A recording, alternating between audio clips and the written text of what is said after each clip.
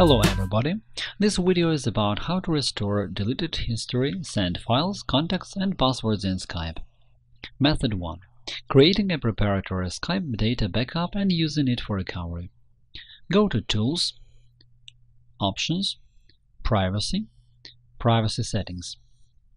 Find the section Keep History For, and in the appearing menu, choose the period for which it should be kept. Select Forever and click on Save.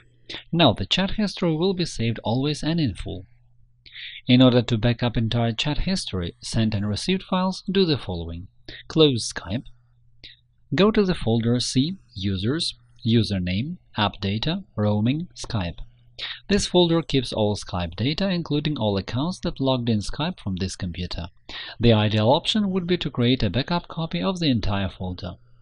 Copy these files to a flash drive, for example.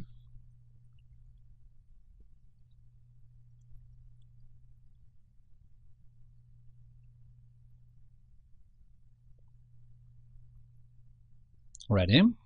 Now, after reinstalling the operating system or formatting the hard disk, it is very easy to restore chat history as well as all sent and received files that existed at the time of creating the backup copy. All you have to do is to place these files back to the folder C, Users, Username, App Data, Roaming, Skype after you have installed Skype. Method 2.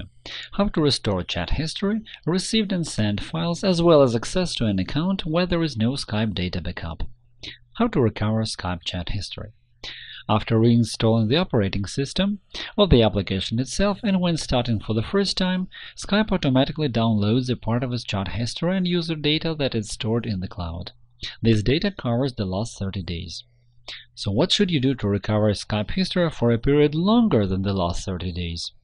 You should replace the existing file main.db, which is located here, C, Users, Username, App Data, Roaming, Skype, your login Skype, with the same file containing the entire Skype history.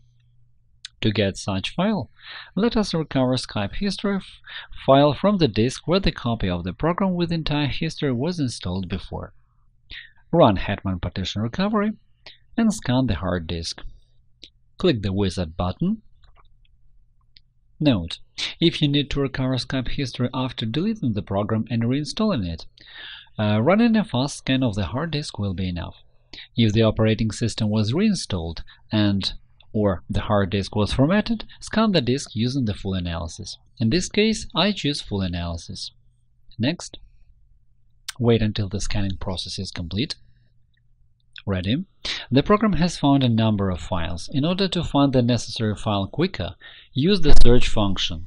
Just click on the magnifying glass icon in the upper right part of the screen, enter the file name in the appearing Find File window, and click on Find. Ready? In my case, the program shows several files with the name main.db, and I choose the one having the oldest date of creation and recover it. Ready?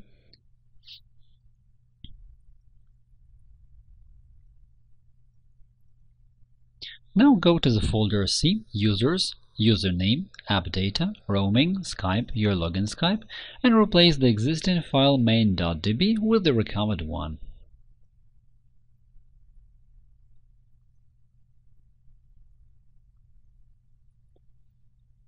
Ready?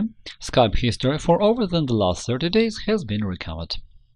In the same way, you can recover files received and sent via Skype. You will have to follow the same steps, but instead of the file main.db, you should find and recover all files received or sent with Skype, or a particular file that you are looking for. Note: you have to know the names of files from the chat history that you need to recover. Then copy these files into the folder My Skype Received Files, which is located here, C, Users, Username, App Data, Roaming, Skype, My Skype Received Files. This way, Skype chat history will show sent and received files which were lost because of reinstalling Skype or Windows or formatting the hard disk. How to recover access to a Skype account. If a password or even login to a Skype account was lost or forgotten, access can be restored like this. Before that, you should adjust the program's settings to allow Skype run automatically, without checking the login and password, and then Skype will start in the common mode. Usually this option is activated by default, so you should have no problems. Now you need the file config.xml, which contains data on the user's login and password. You can get this file from a backup copy, and in the first part of this video I showed how to do it. After that, copy and replace it to the folder C, Users, Username, App Data, Roaming, Skype, your login Skype. If there is no Skype backup copy, you can restore this file in the same way as with the file main.db or received and sent Skype files, that is, with the help of Hetman partition recovery.